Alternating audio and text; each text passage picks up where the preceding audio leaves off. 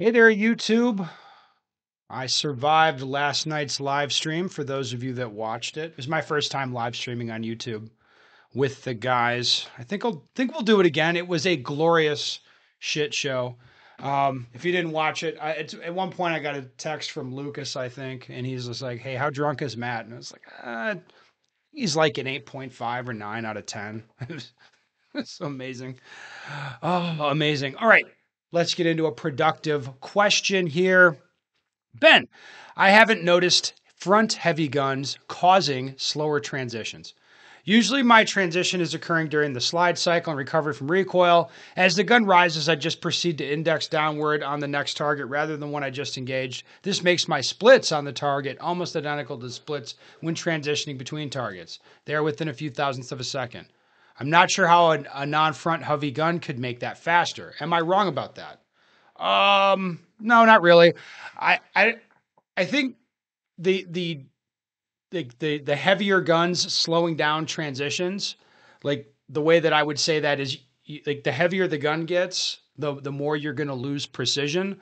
So it's like if I'm shooting at close range, like my gun will go from here to here, like the lighter gun, like the lighter the gun is, and the more precisely I feel like I can index it, I can do the transition more aggressively without losing precision.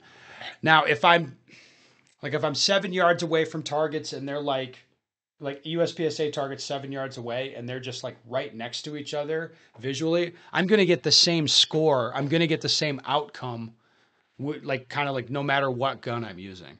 It'll be like as fast as I can pull the trigger, and I'll look at a spot and the gun will just go spot to spot, literally as fast as I can pull the trigger. It's like the weight of the gun's not going to matter.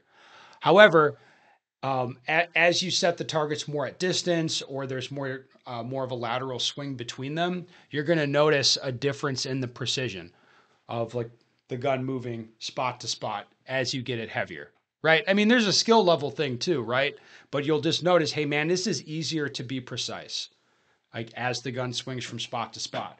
Now, as the range extends, like let's say maybe you're 15, 20 yards away from the targets, transitioning between them, you might, like if you have a little imprecise transition and the gun doesn't go quite to where you want, you're going to end up like waiting a little bit for the sight to center up where you want it. And then this is where you're going to experience a difference in the time. Or you might just transition the gun a little bit imprecisely and pull the trigger anyway, and then the difference will show up in the points. So I think it's really difficult to measure. This is one of those things with practical shooting that's interesting. Like it's difficult to measure the actual outcome of the like what exact statistical effect the making the gun heavier has.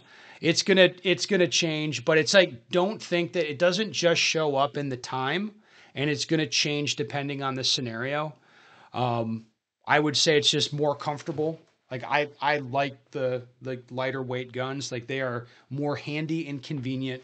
It's easier to be precise with them as you transition around. However, it's just not the case that it's like it's a linear relationship type of a thing, and it's really easy to measure because it's not. It doesn't work like that. As all things with shooting, it's like doesn't quite work the way that you want it to work. Another interesting, well, this isn't that interesting. How do you keep track of your multiple copies of a gun? You mentioned number 66 in the FCD video, and you appear to know one shadow from another. Like I don't have a formal system for keeping track of my guns. I once I shoot them a lot, like I kind of get to know like this gun is this gun is that. As much even Glocks, like you take Glocks and start monkeying with them and shooting them for a while, like in theory they should be identical, but no two guns are truly really identical. Anyway, oh, that's enough rambling for today. Uh, we'll keep the questions coming, guys.